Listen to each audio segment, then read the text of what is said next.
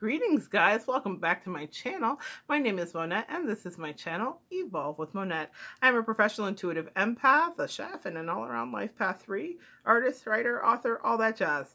Now that we know each other, let's get into the video, and that is for Aries. What I wanted to do is go over your year-long transits, Aries, that are going to be happening astrologically. I will also be following up with an intuitive reading for you as well, not in this reading or video, but soon come, okay? So first of all, Aries, what I want you to understand is there is drive and vim and vigor that are going to lead your year. This year is all about being full out, full on, pedal to the metal, and it's about sacrifice for you. We have a Saturn and Pluto conjunction, which is happening in Capricorn, which is a work sector and the planet of work, long-term investment, and creation. So that's what's happening for you. But for you specifically, it will manifest in your career zone, okay? So it's really important for you to commit to yourself, all right? This year, commit to yourself, your ideas, and your passions. Aries, you are led by Mars, which is the god of war. So there's a lot of energy and a couple T-squares. I'm going to be honest, this is not bad, but your angels want you to understand and know this so that you have a heads up on how to navigate.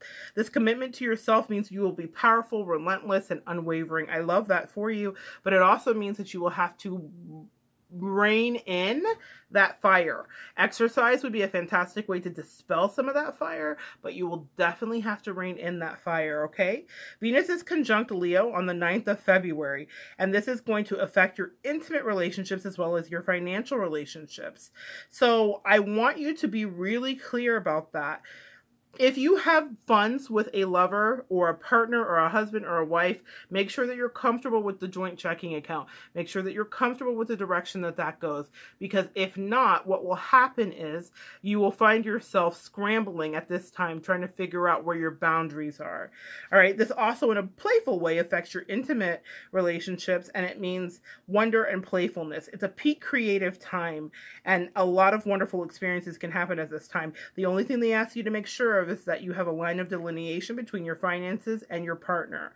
Okay? Mars goes into the 10th house on the 16th of February. So they're asking you, this is your career sector, the 10th house, to avoid conflict. And do not break rules, guys. One of the things that comes up here is that restrictions will happen if you break rules. Sometimes, Aries, you guys are charismatic enough to be able to get that, push past it, and break the rule, but that's not going to work for you at this time. Let's circle that time frame and remember that. That's the 10th house, February 16th. Pay attention.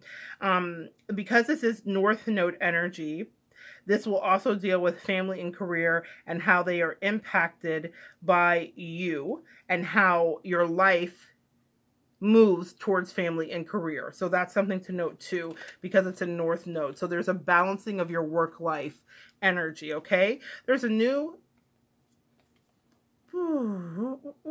Wait, let me get to the right page. Okay. I'm going to flip on this, Aquarius. Okay. Mars and Jupiter conjunct on the 19th of March. So this is incredible power to do anything, Aries. Here's why I love this for you. Mars is very well aspected in your sign. It literally is the planet associated with your sign.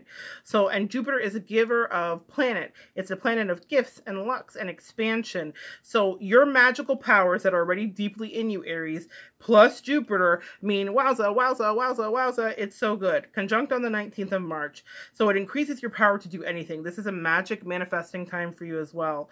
Mars and Pluto on the 22nd of March is to be calmly observed. They're asking you to not lose your temper. I put that in a box. Do not lose your temper. This is going to be surrounding career. A lot of career energy for you. If you're an entrepreneur, pay attention to these words because I feel like your angels are trying to take you into a place where you're not only thriving, but you are truly the boss, which Aries you are meant to be. But they are asking you to keep that temper in check. You are releasing shadows in March too. Do not overshare on social media. I wrote Facebook. Do not overshare on social media during that time frame, guys, because what's going to happen is you will live to regret that. Especially because Mars is like, fire, fire. I'm going to say what I want to say. I'm going to fight who I want to fight. I'm going to have these battles. Be careful. Pay attention to that. The full moon on the 5th of June. Let's see. takes you into a place where you are able to really dive deeper into career, and they're asking you to do a ritual of creation that day. So write down what you would like to see happen with career at that day. The 14th of July, Chiron, the wounded healer, shows up, and it's time to heal sexual past trauma. Ooh, we got deep there, huh? Sexual past trauma. And so this is also about the way that we relate sexually to past partners, or the toxic patterns of behavior that we had with past partners. Your angels are going to be working with you during this astrological conjunction to root that out. So stuff may come up. You may have repressed memories. You may have a call from an ex and remember how you guys were really toxic, codependent, or unhealthy. At that time, it's coming up for you guys to take a look at it. Fall is for slowing down and reflection. The full moon in Aries on the 4th of October is going to ask you to trust your instincts, and it's going to ask you to believe what you hear and see, especially regarding career. Are you tired of me saying career yet, guys?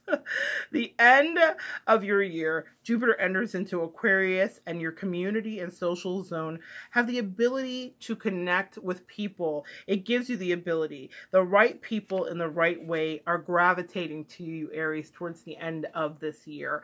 So it's almost like all of the hard work you did about being so picky and choosy about what's happening in your business is going to pay off for you in great dividends. Work out that sexual stuff in that relationship, work-life balance, and you will see that your year moves much more smoothly and more efficiently. And that is what I wanted to kind of talk to you guys about today, Aries. Go out and conquer the world. You guys are rock stars. I love my Aries. You guys are such rock stars. Go out and be the people and the trailblazers that you are meant to be. Beautiful energy at the beginning of the year with Mars and Jupiter supporting you, supporting you, supporting you. Magic, magic, magic. Make it happen. And maybe if you're lucky, find yourself a magic wand. Had to work it in one more time.